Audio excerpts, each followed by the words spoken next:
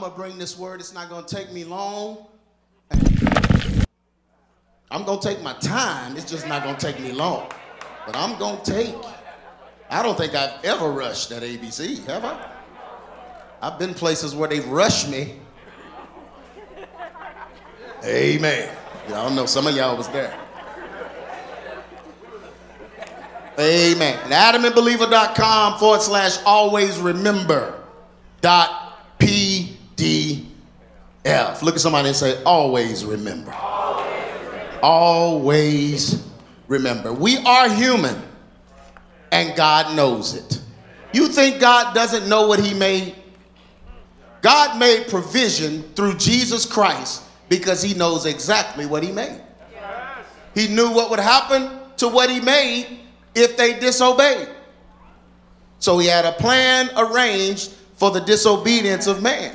He knew man was subject to disobedience because the angels were subject to it too, and they had already disobeyed. That's how we got the one in the garden leading man astray. Amen. I know a lot of people like to believe that angels don't have a will, but that would defy God and his purpose for creation. Angels have a will, and they can disobey. That's why we have a devil. Amen. That's why we have demons and fallen angels and all of those different things, because God is God. So he gives his beings wills. Even your dog can disobey. Amen. Amen. They'll do it. Might get kicked, like my daddy said, kicked. But they can disobey. Yeah, a dog. So creation can do that. So God made us knowing that we had the propensity to disobey. So he made a way for us to still be with him. Now, that's love. Amen. You don't throw your children out because they mess up. Now, of course, if they refuse to live by your rules and all of that, it's time to go. Amen. Lick a stamp, stick it on their back, and ship them off. Yeah, but they may love being there, but they make mistakes and they do things wrong sometimes. But they're still your children. And that's how we are to God. We're important. Look at somebody say, you're important to God. It's so funny how down through the years, the church, the world, everybody has made God into this almost evil existence, evil man who's trying to kill everybody, when in actuality, he's trying to save everybody.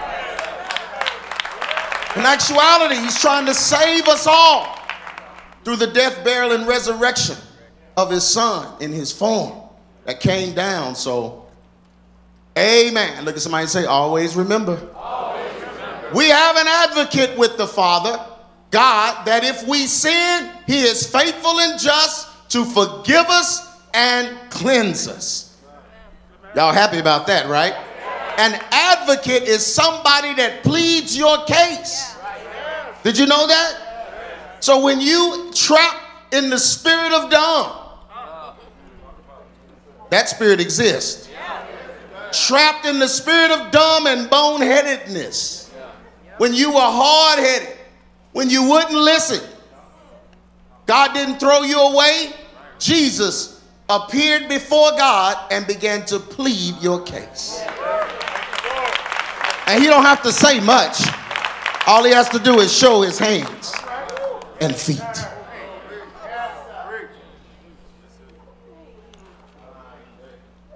However, this advocate was provided by the decision that God made to come in the form of man and pay the penalty of sin for us. God became man in the form of his son. Amen? And we ain't discussing that part because that part our minds don't understand. You would have to have a 4-dimensional, 5, 6, maybe even 8-dimensional understanding to understand the Godhead and the Trinity. When we try to explain it, it causes division because it's beyond our understanding. How can God come down as his son and die for us and still be God in heaven? Look at somebody and say, I don't want to understand. I just want to believe. I just want to believe. I don't need to understand that. My mind can't handle that. I just believe it. I believe this passage when they all showed up at the baptism of Jesus. Everybody showed up. How can one show up as three and still be one? And talk to each other. And then God did something even greater than that. He spoke and everybody around heard it. He said, behold, my son, who I'm pleased with. And everybody's like, okay. But no speakers back then. Who said that? Jesus in the water, the dove, Holy Spirit coming down. Man, that was something to see. But our minds can't understand it. Like old folks say, we'll understand it better by and by. Amen. But the by and by is if you live right and you make it in. Amen. You'll make it into that great by and by. Amen.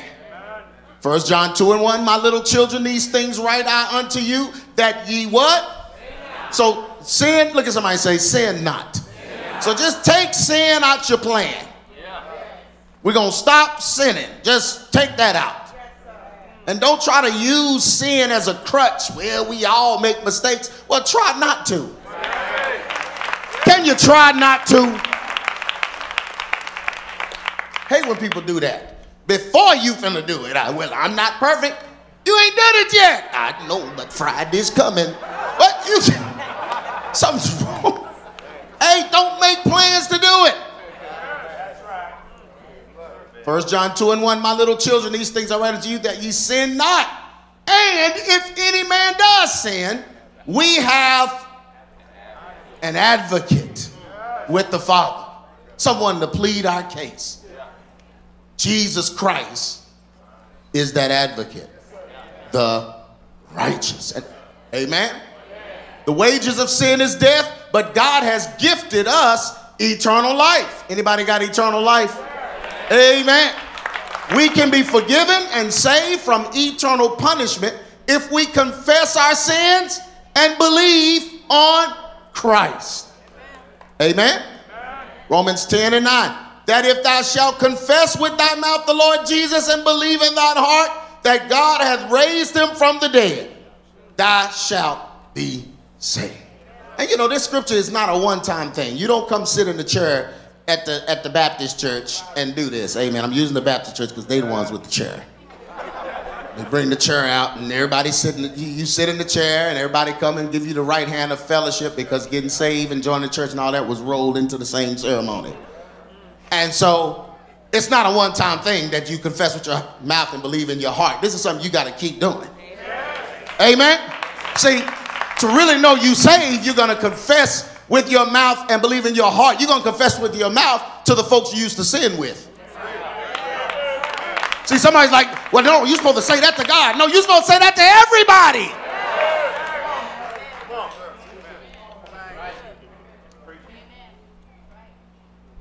Yeah, you're supposed to say that to everyone. Everyone should know you saved. You don't get around sinners and get scared. Amen. And listen, the sinners want God more than the world makes you think. The world makes it look like Christianity is crazy and everybody is against it, just like they make you think everybody's gay. They make you think everywhere you go, you're going to see a gay person, when in actuality, most places you go, you're not going to see one. Because there's not that many. You might not ever see a transgender. It's just not that many. But they make it like there's one every 3 people. Yeah. That's their illusion. That's their amplification with social media and different things. They are able to amplify the lies. So they make you think that Christianity is down, it's trending down, and nobody wants it. But when folks are really in trouble, they want the help of Jesus. And if you come to them and mention Jesus to them, you'll be surprised the reaction you get. Amen. We were just at the pancake house the other day with Sister Craige, and yes, pancakes, Riasha. Oh boy, that omelet. When they bake in the oven and it rises up. I love stuff that rises up. Y'all getting hungry? Okay. Anyway, we were there the other morning, and our waiter, he came up and he was just crying. Just crying. He's like, I'm okay. And he said, first he said it was the pollen or whatever, and then he said, but he was just crying. So he got our orders all messed up or whatever, and he just having the worst day ever. And the manager came out, another lady came out, and they were trying to explain for him he's really good with it. But we've had him before, so we know he's good. You know, I know folks where I go. I love to know the folks that's cooking my food. Amen. My daddy used to be like that. He would almost walk in the kitchen when we go in restaurants. He always do the managers, whatever. So I'm like that too. So I was looking for talking to the manager, telling him, they was like, yeah, he's in a bad day. All our food was messed up, whatever. It's time for the check. They had discounted our check 50%, taking everything off. So Holy Spirit just told me, said, just go on and give him the money back. So I get whatever they discounted, I gave it back to him in a tip. And he looked at it, and he just started crying. And he walked off. So I went to the restroom. When I came back, he walked up to me, and he said, man, I can't believe you did that. My service was so bad. I said, well, what's going on? Like, are you okay? And he began to kind of tell me some things that went on that week or whatever. I said, well, hey, man, I'm a minister. I bring Jesus. That's what I have. He broke down crying, put his arms around me, got my phone number, said, I got to work this Sunday, but I'm coming to the church. Now, the news would tell you, and social media tell you that Jesus, now you say that, you might get, no. Folks want the truth. The world is suppressing it because Jesus is the answer for the world today. Above him, there's no other. Jesus is the way.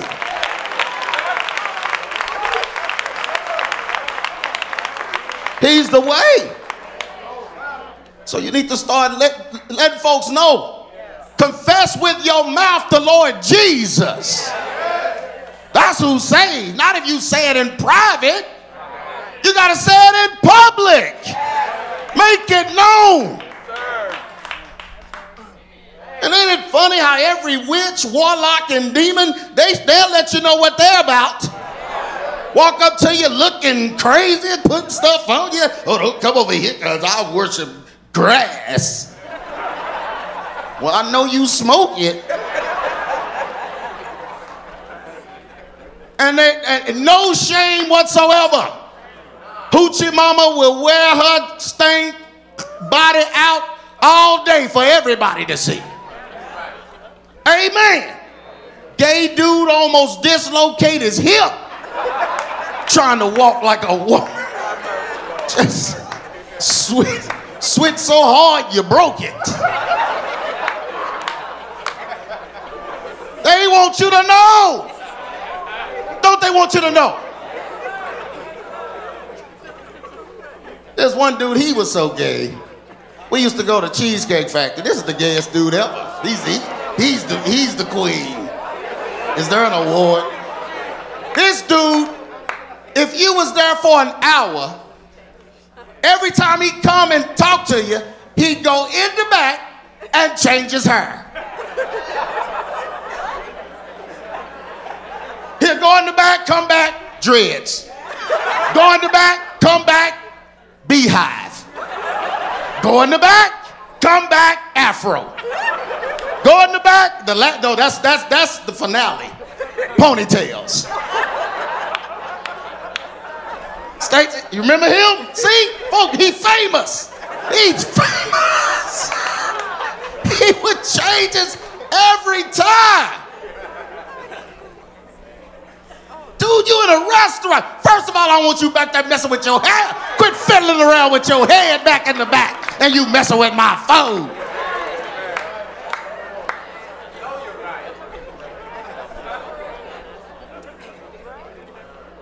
A lot of y'all act like y'all have encountered him. I'm telling you, he's famous. He's still there? Oh, Lord. Somebody gonna go to Cheesecake Factory today just to get upload a viral video. Oh, y'all, he changed it 5. His record is 5 now. 5. Amen. But yeah, so, you know, they don't have a problem with you knowing. So why do we have a problem with people knowing?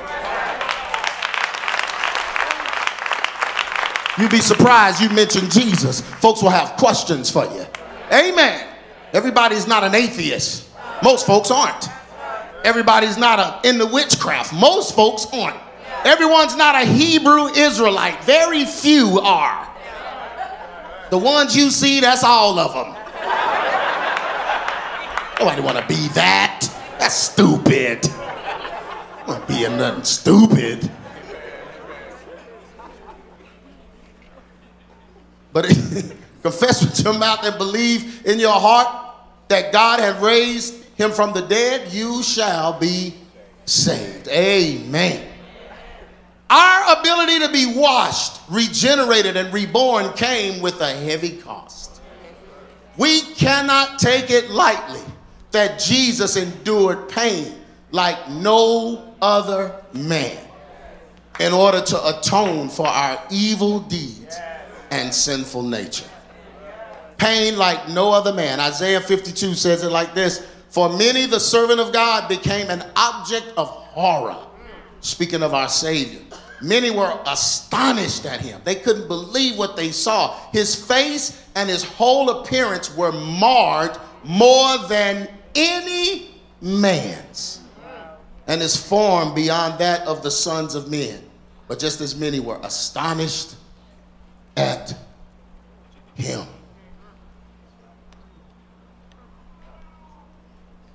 Jesus prayed in the Garden of Gethsemane, and it was recorded by Luke, a physician who was a doctor, that his sweat fell to the ground as drops of blood. Luke 22:44 says, and being in an agony, he prayed more earnestly, and his sweat was as it were great drops of blood falling down to the ground. This was not just a metaphor for heavy sweating, because it is possible for a person to sweat blood if they are experiencing high levels of anguish and pain, which Jesus was experiencing. Matthew 26:38. Then he said to them, my soul is very sad and deeply grieved, so that I am almost dying of sorrow. This is how he felt. So he said, stay here and keep awake and keep watch with me. Hematemerosis is a condition that causes the blood vessels surrounding the sweat glands to rupture, which can cause blood to effuse into the sweat glands. Hematemerosis is caused by extreme anguish. And this is what he was saying in the garden, Mark 14. He said, Abba, Father, all things are possible unto you. So is there another way? Can we do this another way? He said, if it's possible, take away this cup from me. But then he said, nevertheless, not what I will, but what thou wilt. This is the state of kenosis. Jesus entered into the ultimate state of human living, which is kenosis. That's when our will is completely emptied out for the will of God. That's what kenosis is. But he said, man, God, is there any other way? Why was he saying that? Because even though he was God in the form of his son, he was also a human. Now, can you imagine? He's God and he's human. He came as a human to be a human sacrifice to atone for the sins of all men. An animal's blood could not sacrifice, and our blood could not save us and keep us alive because we are sinners. Hebrews 10:4, for it is not possible that the blood of bulls and of goats should take away sins. Jesus had to be the sacrifice to pay the penalty because he was God, he was human, and he was sinless. Amen? He was the perfect sacrifice, but this was not easy to endure. 2 Corinthians 5:21, for he hath made him to be sin for us, who knew no sin. So the reason he had to be beaten and ended up looking the way he looked was he had to represent our sin. That's what our sin looks like. So the sins of man were cast upon him physically and spiritually for him to take it on, to die for it.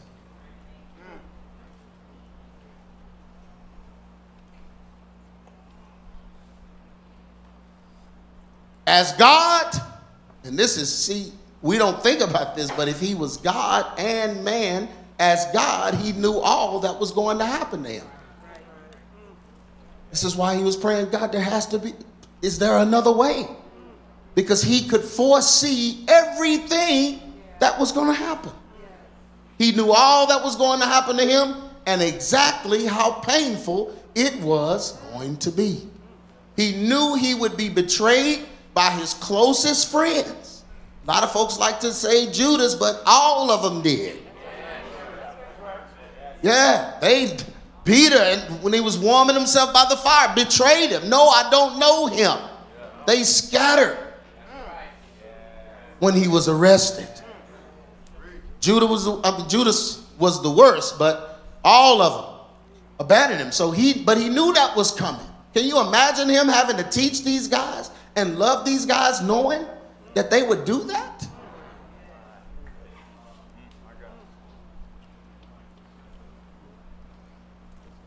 But he knew how painful it was going to be. He knew he would be betrayed by his closest friends, given over to his enemies to be flogged, spit on, beaten, mocked, and then have painful nails driven into his hands and feet. They say crucifixion is the worst, the goriest form of death back in that day. And it was only for the people that were totally despised.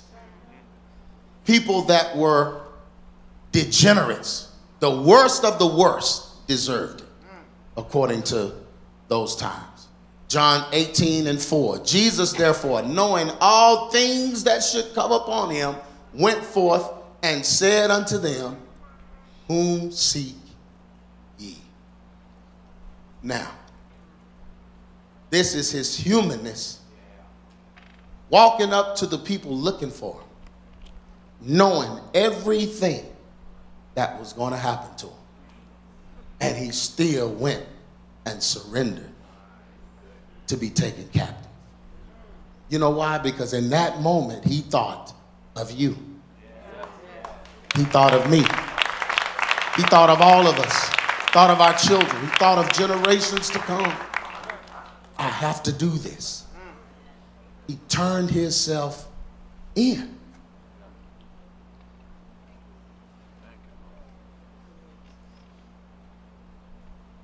As a human, he would experience all of the pain and suffer all of the torture and feel it all without any divine intervention. The angels wouldn't save him, and God had to turn away to not see his sinless son covered in our sins and iniquity. Habakkuk 1:13, thou art of purer eyes than to behold evil, and canst not look on iniquity. Summary.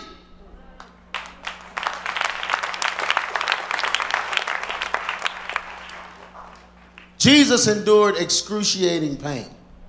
The word excruciating was created because there was no other word that could be used to describe the pain that Jesus endured. I just learned this. Excruciating actually means from the cross.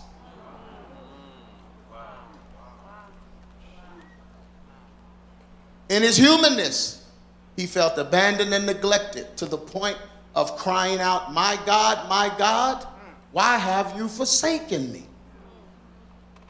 Nevertheless, his blood had to be spilled, and he had to be the sacrifice for us, or there would be no life for us after death.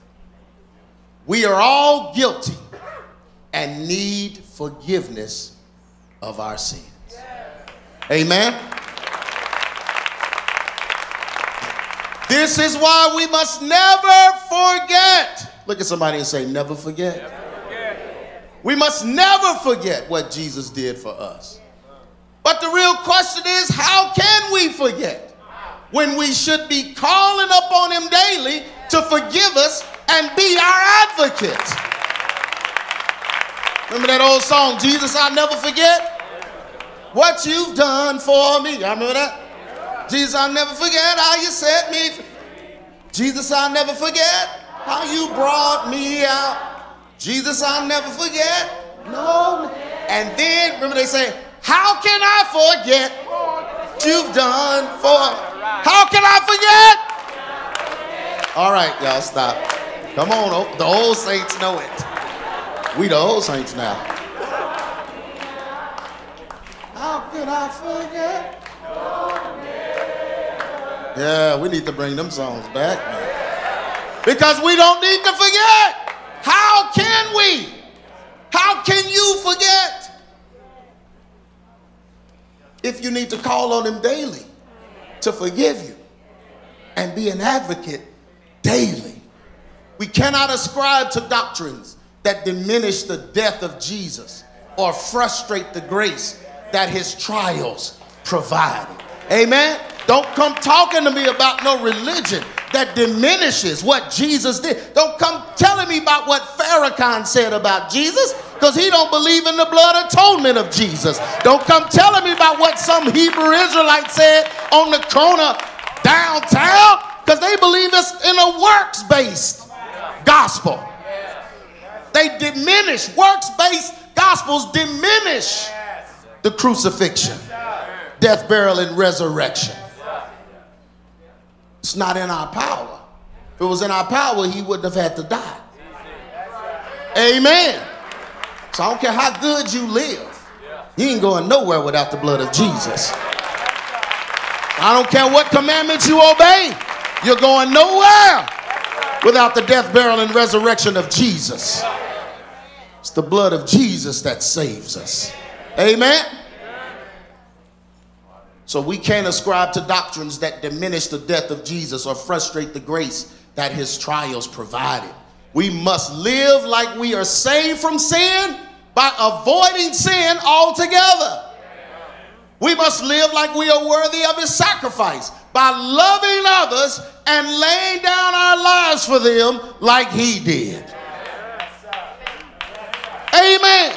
Quit saying you're saved if you ain't gonna stop sinning. Quit saying you're saved if you ain't gonna love one another. Can I keep preaching in here? We must thank him daily for what he did for us and present our bodies as what? As what? Living sacrifices. Now, this is something that he provided. He died so we can present our bodies as living sacrifices. Do you really understand what that means? If he hadn't died, then we'd have to die to be a sacrifice. Then the sacrifice wouldn't have been good because we died with sin. He came so that we can present ourselves to him a living sacrifice. Amen. We must thank him daily for what he did for us and present our bodies as living sacrifices to him because of the price he paid for them. Never, look at somebody and say never. Never forget what the Lord God has done for you. Always remember. Amen. Always remember. Matthew 27:27. Then the soldiers of the governor took Jesus into the common hall and gathered unto him the whole band of soldiers, and they stripped him and put on him a scarlet robe. And when they had plaited a crown of thorns, they put it upon his head and a reed in his right hand. And they bowed the knee before him and mocked him, saying, "Hail, King of the Jews." And they spit upon him and took the reed and smote him on the head. And after that they had mocked him, they took the robe off from him and put his own raiment back on him and led him away to crucify him. And they crucified him and parted his garment, casting lots, that it might be fulfilled which was spoken by the prophet. They parted my garments among them, and upon my vesture did they cast lots. And sitting down, they watched him there, and set up over his head his accusation written, "This is Jesus, the King of the Jews."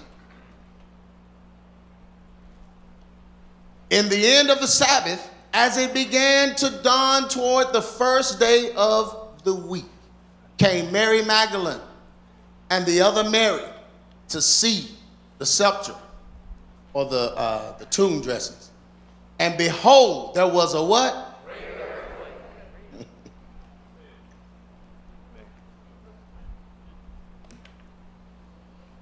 Some of y'all watch too many Marvel movies and comics, and y'all just don't understand. The Bible said there was a great earthquake because the angel of the Lord descended from heaven, came, let me show you this right here, rolled back the stone from the door, and then what?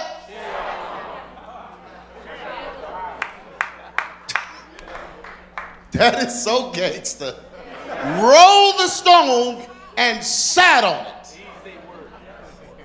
Like, that's all you got, death? Like, death, really? Like, really? Really? Sat on it. The Bible said, y'all thought Raiden was bad. The Bible said his countenance was like what? Lightning. And his raiment white as snow. Now the guards, oh, I'm glad I wasn't working that day. And for fear of him, the keepers, the Bible said they started to shake and died.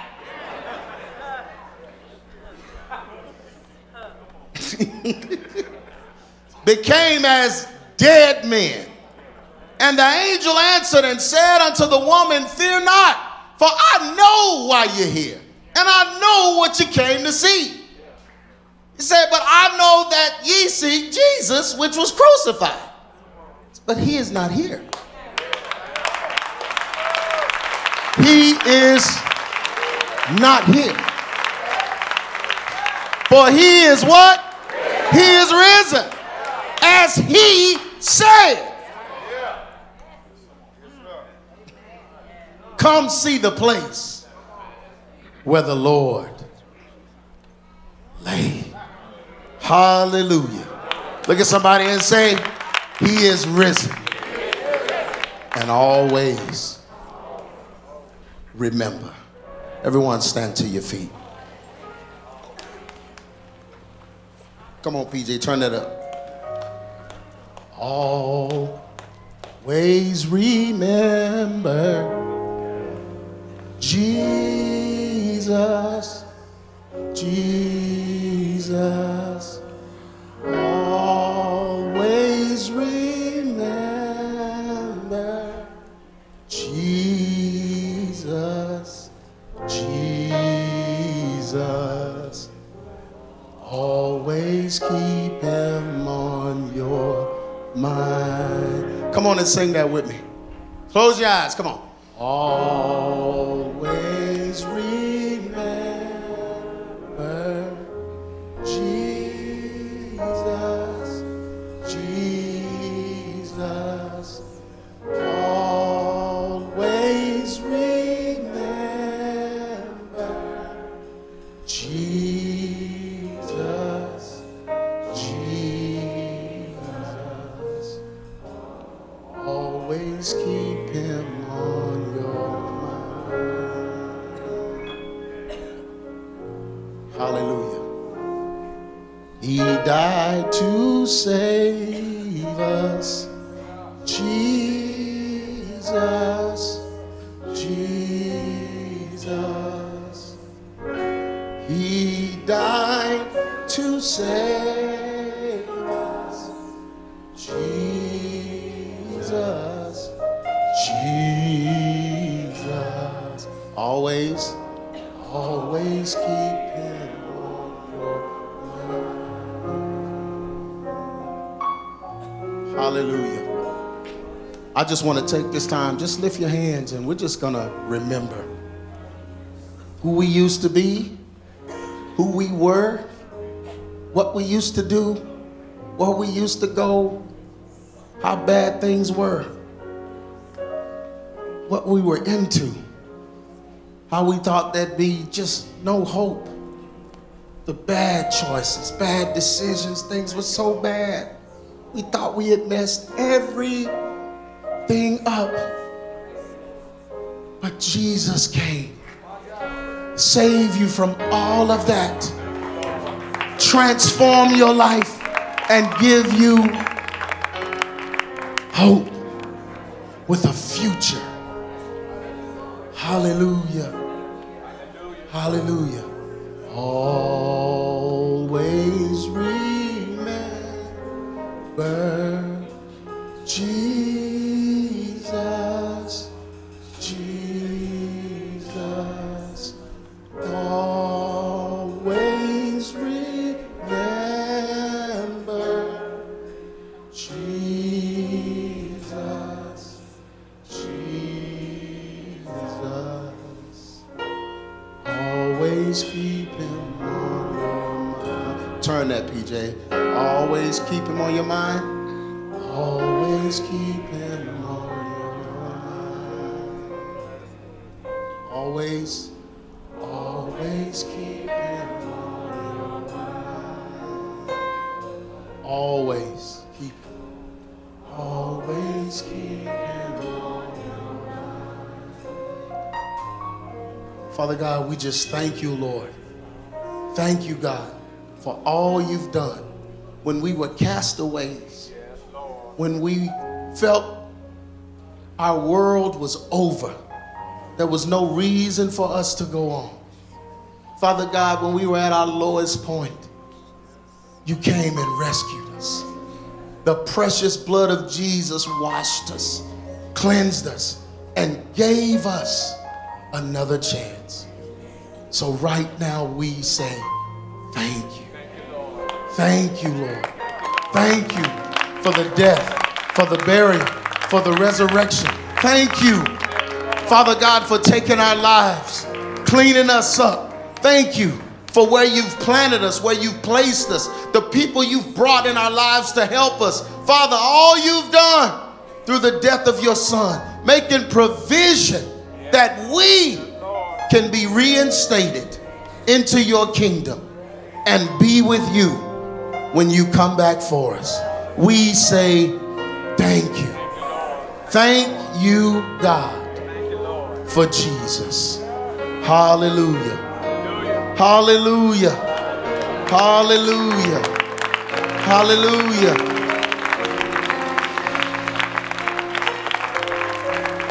Hallelujah. Always keep him on your mind. Come on, sing that. Always, always keep him on your mind. Hallelujah. Always keep him on your mind. Don't forget Jesus and the price to pay. Always keep him. Forgive us for being too busy sometimes, Lord. Say always, always keep him. Cannot live without you, Jesus. We need you. Always keep him. You're the first and the last, the Alpha and Omega. Always keep him on. You have our hearts, oh Lord. And always keep him. One more time.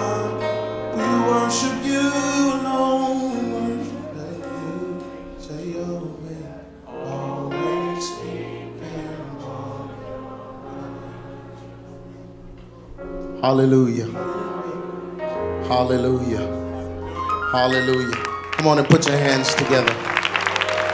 Hallelujah. Hallelujah. Hallelujah. Listen, there's no sin that God can't forgive.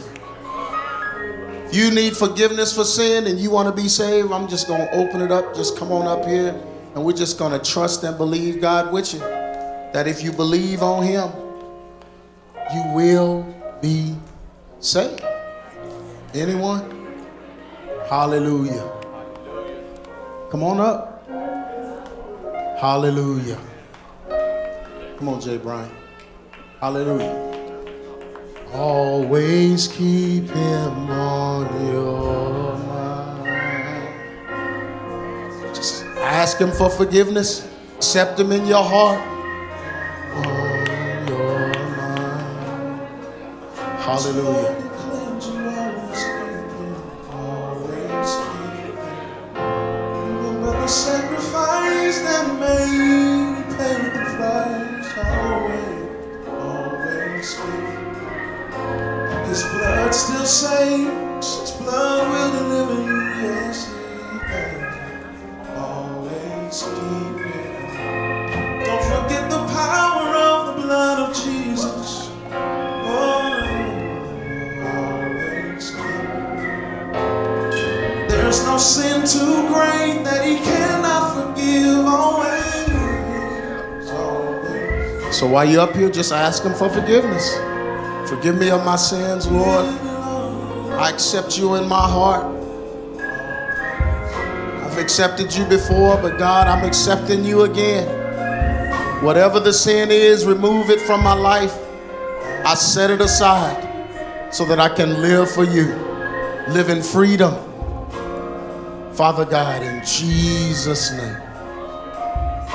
Hallelujah. Hallelujah. Always keep him on your mind. Come on, PJ, sing that song. Always keep him on your mind. He loves you. So always keep him on. The blood of Jesus proves his love for us. Always keep him on. Always keep him on. There's no valley that his blood cannot reach you in. Always keep him. Always keep him. On the mountain, his blood can reach you there too. Always keep him.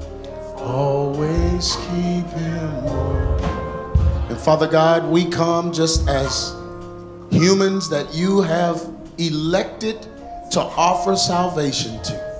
We accept it, God. We accept your salvation plan. We accept the blood of Jesus to cover and wash us clean from our sins.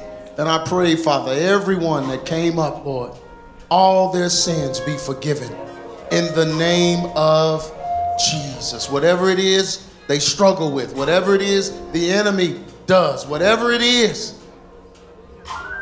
we believe total freedom in the name of Jesus, by the blood that makes us whole. In Jesus' name we pray. Thank you, Lord. Hallelujah. Hallelujah. Always keep him on your mind. Come on, everybody, let's sing that. Always keep him on your mind. Always keep him on your mind. Come on and give God some praise. Hallelujah. Hallelujah. You may go to your seats. Hallelujah. Thank God for the altar where we bring our sins and leave our sins. Hallelujah.